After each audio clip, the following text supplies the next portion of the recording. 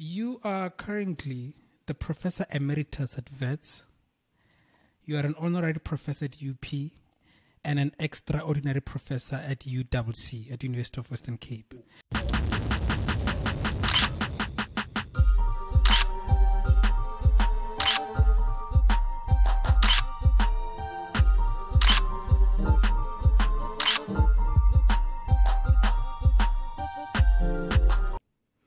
Okay, we are back at it again. And today my channel is getting baptized. I'm hosting a professor for the first time on the channel, and hopefully I'm going to have a lot of professors. You're baptizing the channel, Prof Nongxa. Thank you. Thank you for the invitation. And you know, I've been reading. Actually, I've been reading a lot about you since I was in undergrad. And I remember when I got into honors, and one of the things that I brag about is that I was lectured by you, you know. So when I got into my honors, and I get into class, and I remember we were attending group theory, and there you were. I was so starstruck, you know. I was just like, how? This person that I've been reading a lot about, here is the person lecturing me. It didn't show. Yeah. So... No, I had to contain it. I had to, otherwise I was going to fail. Yeah, otherwise I was going to fail. But I was very starstruck because one of the things that I've always been passionate about is leadership. And when I was doing my undergrad, I would read a lot about people like you, people like Prof Nongxa and stuff like that. So I feel like even when I was preparing for this, I was like, where do I start with the profile? Because your profile is quite long. And there's a lot of things. I think the profile alone can be an entire segment, just reading the profile alone, you know. And the good thing about you guys is that your academic CV is there online. Anyone can read it and can see it. That's true. Because, I mean, from time to time, one gets invited to either be a speaker, and you are asked for your bio. And these things, whatever you put on paper, which is not on paper, I mean anything that is digital, it's highly unlikely that it will end up being on the web. So one has to be precise about things that you say, because they will be available beyond the people that you think you are writing for. Oh, by the way, one correction. I think when I looked at the YouTube, you said that I'm the vice president. My term as vice president of the International Mathematical Union ended just about 2 months ago in December. So I'm the former vice president of the International Mathematical Union. There were elections last year for the next executive. Oh, I see. I hope you would have been elected as president, eh? That would have been good for us. No, I'm old now. I want to slow down. Yeah. So today I have Professor Loyiso Nongxa, who you'll correct me because a lot of these things, you know, a person like you is Googleable. You just go to Google, and I even saw on Wikipedia there. I read a lot on Wikipedia and stuff. So, you know, on the internet, maybe some things might be misspelled or anything. So you'll correct me when I'm wrong. So you are a fellow of the Royal Society of South Africa, member of the Academy of Science of South Africa, and like you're saying, the former vice president of the International Mathematics Union. Yes. And you also served as the chairperson of the National Research Foundation. Yeah. And, you know, former Vice Chancellor of Wits. Yes. And I mean, administration also, at some point you were the dean at the University of Western Cape, and then head of department at some time at the University of Fort Hare, and the list goes on. And you matriculated as the top students. You know, those students, one of the things that I always look forward for when the matric results come out is when NG, the Minister of Basic Education, is going to announce the results, and you're going to have the top students there. Because for some reason, I always have a top students who come out on TV in my class. I don't know how it works now. Because whenever the results are released, then you'd have information about student who's top in X, top in Y. But at the time that we were doing matric, there were separate examination boards for the different racial groups. So there was we fell under the Department of Bantu Education or whatever, it had different names. So then the body that was administering the matric results for Africans, in that year I had the best marks. Oh, and did you get to be on TV like this one's go on TV, like the current top matric, they go on TV? Or because that time it was during apartheid, I don't think they would have afforded us that. That's a funny question, but of course, I mean, the history, I was thinking about the history of this. I finished matric in 1972, and TV stations, I mean, TV programs in South Africa were only introduced in 1976, 1977.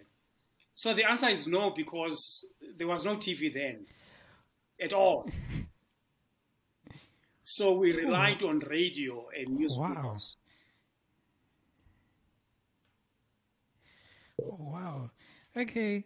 And then you went to Oxford. Well, you started at University of Pretoria, and you did up until your master's, and after that you got the Rhodes Scholarship, and then you went to Oxford in 1978. We're going to talk more about your experiences there, and maybe to people who want to go and study abroad and stuff.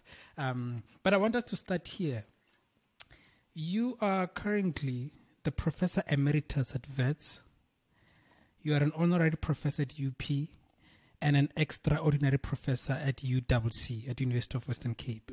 Sometimes students in class, in my classes, they would mistakenly call me prof.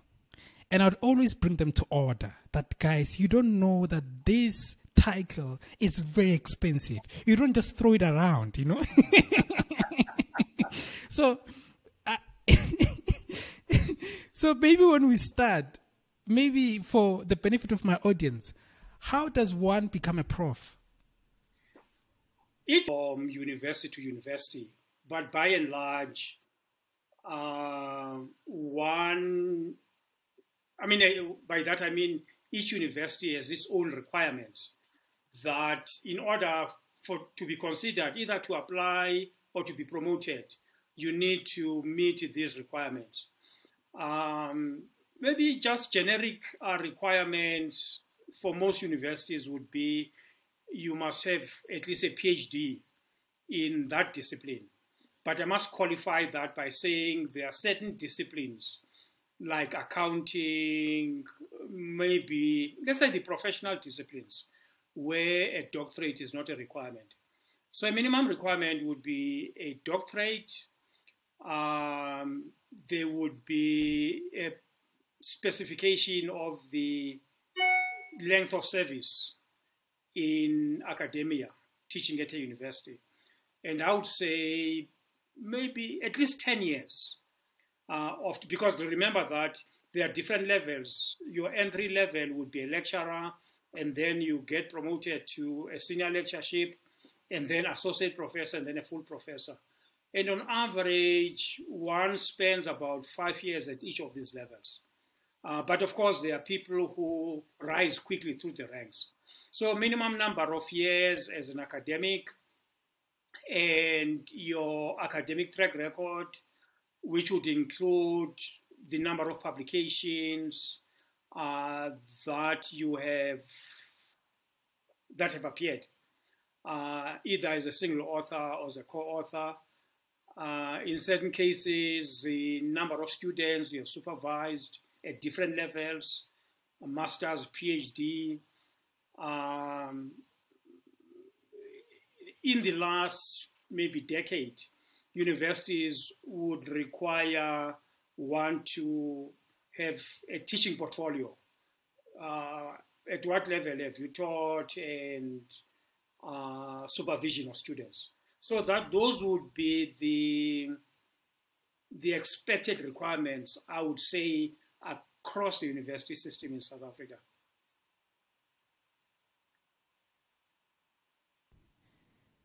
Oh, I see. I see. So, and it takes quite a long time. So, I mean, now I see even on social media, they will just be calling someone a prof. And I'm like, hey guys, hey, this is a long journey, eh? There was there was a debate I saw, and maybe you can attest to it because you have so much experience in this. There are honorary doctorates, honorary PhDs that are given to people. Mm-hmm. Are those people, are they supposed to be given the title doctor, or it is only by that institution? Because I saw there was a debate on Twitter some other day about that, to say this honorary doctorates, some people are like, no, they are not deserving to be called doctors everywhere. They should only be called doctors in the institution that they were provided that honorary doctorate from. Very good question, in fact, and what you have described is the different views about an honorary doctorate. And also, it depends on the university that awards it. I mean, specifically at Vice, when I was there, and I'm sure this has not changed, is that the person that we were awarding an honorary doctorate to, as you just described, is that they were not allowed to use that title other than in communication between themselves and Vice University. But it could be that another university does not prescribe that. And therefore, because one has been awarded an honorary PhD, then they call themselves doctor. In fact, there's a related thing, again, going back to the comment you made about people on social media and other platforms saying that some people are called prof. There are instances where universities would designate or appoint somebody in an honorary position or a visiting professorship. So these would be titles that are time limited, that maybe you are teaching for a short period of time, 3 months, 6 months, a year. That's not important. But again, one is not allowed to call themselves a professor once that designation has lapsed. But again, because somebody maybe at some time when that was valid was called prof, then that continues even beyond the appointment. And they don't find the need to correct people and say, look, I'm no longer in that position, therefore I no longer qualify to be called prof. Yeah, at this, I think when I first arrived, around about 2001, 2002, the university created a designation of an adjunct professor. This would be somebody who really is not an academic per se, but has got expertise in a particular area that the university feels students should be exposed to. This applies mainly in the professional disciplines. Let's say somebody is a highly respected specialist, orthopedics, psychiatry, whatever, and they are appointed just to teach maybe whatever, it could be anything as little as 6 lectures. And then they are appointed as adjunct professor. But then now some of them drop the adjunct and they say, I'm Professor so-and-so. And they continue using that title even when that short-term appointment has ended. No, the word professor is nice. It commands respect. I see why people would use it even afterwards. So the word emeritus, what does it mean? Because you also have your Professor Emeritus. Yes. So I got so much interested in the word emeritus. Does it mean retired? Yeah, by and large, it's used in that context. Again, different universities have got different policies.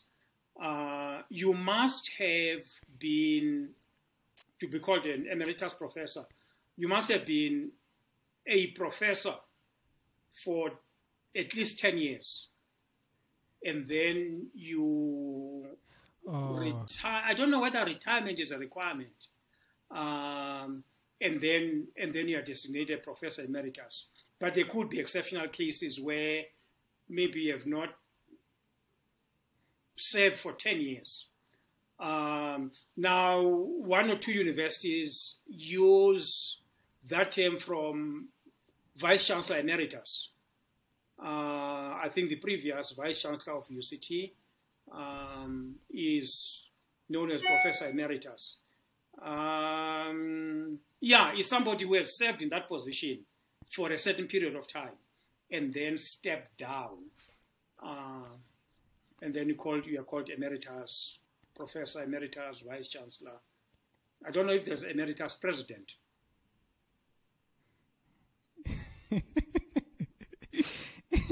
No, I think in the political arena, once you have been president, they just call you president because I still see them referring to the former presidents as presidents. And you are an extraordinary professor at UWC, University of Western Cape. Then what is an extraordinary professor? I don't know. I think different universities use different titles.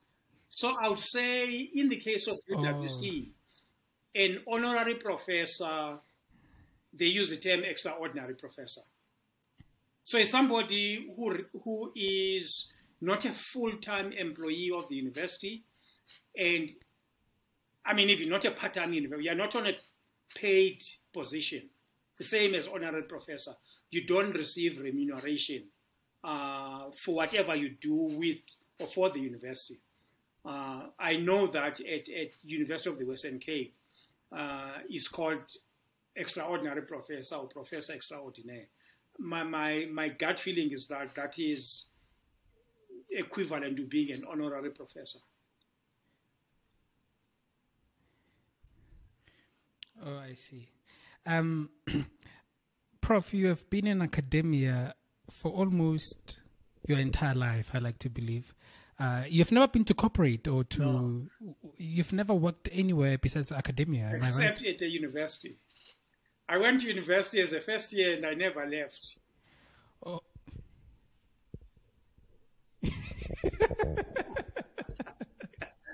Wow. So my That's a very nice way to put it. What you do is that of a university. In fact, sometimes people say that, no, you saw there's a big world out there. It's not only about universities.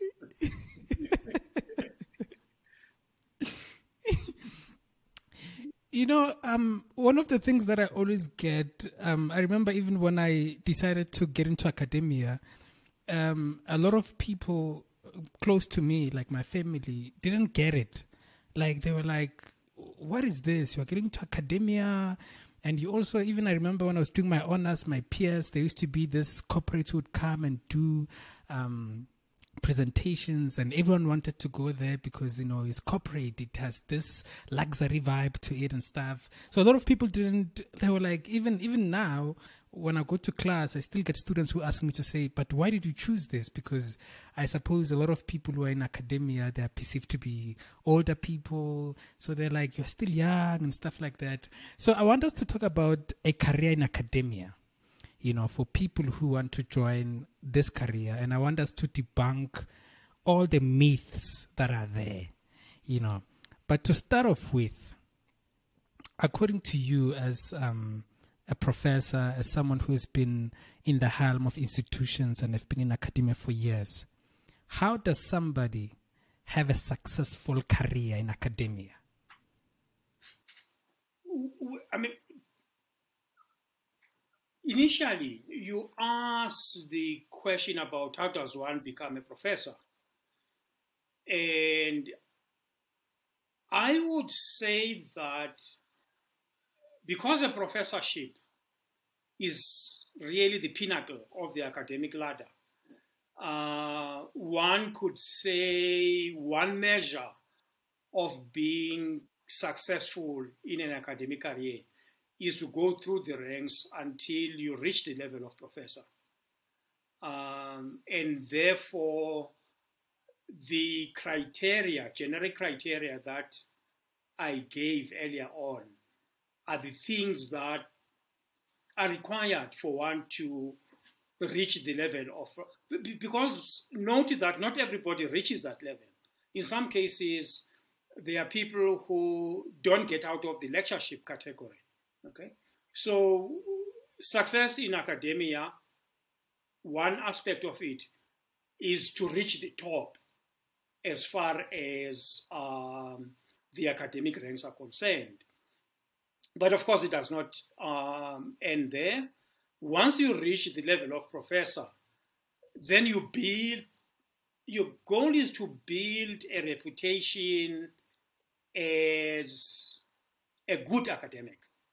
So now this reputation is amongst your peers. Being a mathematician is how highly respected are you as a mathematician?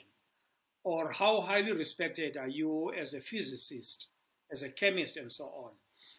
And by and large, that reputation depends on the research that you produce. You could be a professor, but people really are not that impressed with, let's say, the research that you're doing. It happens, right? I mean, let me give an extreme example, which people can relate to. You know, this was a while ago, I think in the 90s, that Andrew Wiles solved Fermat's theorem, which was Fermat's last theorem, which nobody had actually given a proof of for more than 300 years. And many people had attempted to establish whether Fermat's last theorem was true or false, and nobody had actually done it. So in 1994-95, he managed to do that. And I mean, he earned worldwide reputation for that piece of work. So, but very few people can produce those kind of outstanding breakthroughs in mathematics. So to be successful then, let me go back to that, is really to earn a reputation for the quality of your research. And then the other aspect is the students that you produce. Are you training young people who themselves become good mathematicians or good physicists or good economists? So also based on, Professor Bele has produced 50 PhDs, and some of those PhDs have ended up teaching at reputable universities. And recently, well, maybe 30, 40, 50 years ago, when the need to raise money for your research was recognized because governments could not afford to support people at the required level, then the ability to raise funding for your research was seen as a proxy for the quality of the research that you are doing, because others were prepared to invest in your work. So again, that's a measure of success, that people outside of academia, let's say let's say ESCOM is looking for a solution to something, and then they approach Professor so-and-so in engineering and say that, can you provide us with a solution to this, which requires fundamental research, okay? So then you earn a reputation that you really are one of the top experts in a particular area.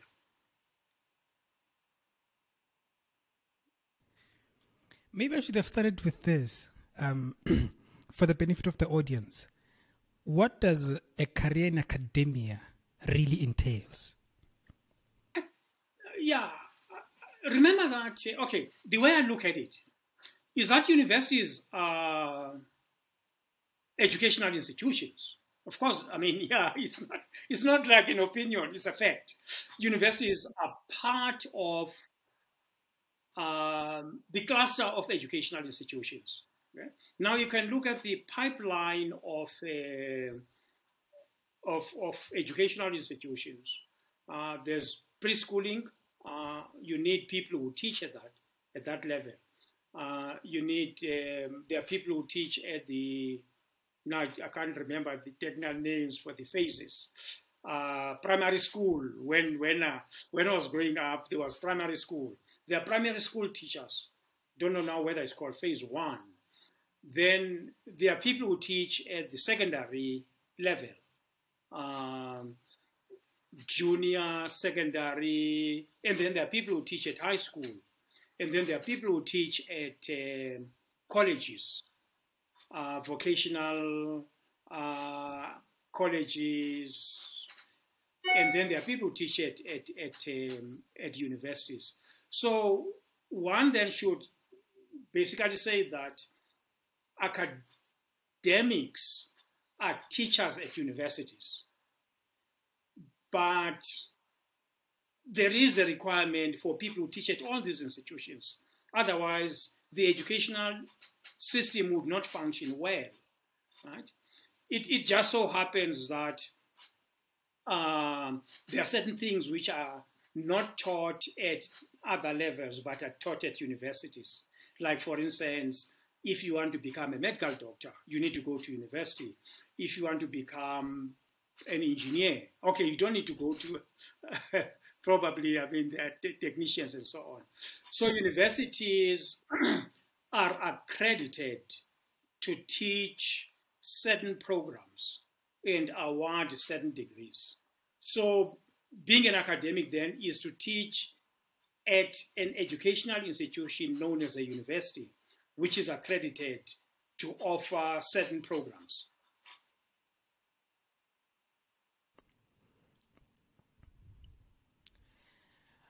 I mean, there is a student, I remember, who once asked me this question, and then the question was, how do you know that you are meant for academia? Like, do you need to have certain skills and certain, I don't know, maybe like research, and that's when you'd be like, okay, I think I'm meant for this, or I'm meant for academia? I don't know. I think it varies from individual to individual.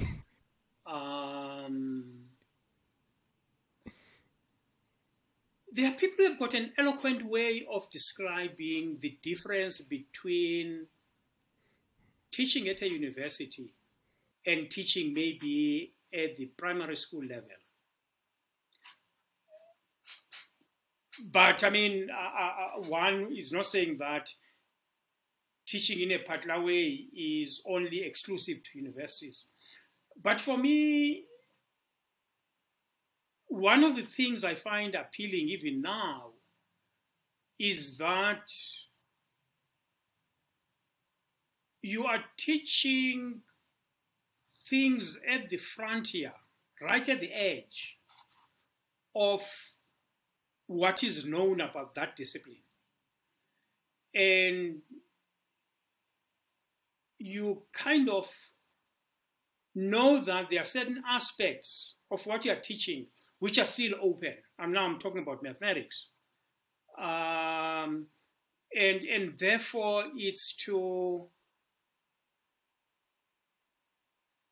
excite your students to look for the answers to questions for which no answers are yet known.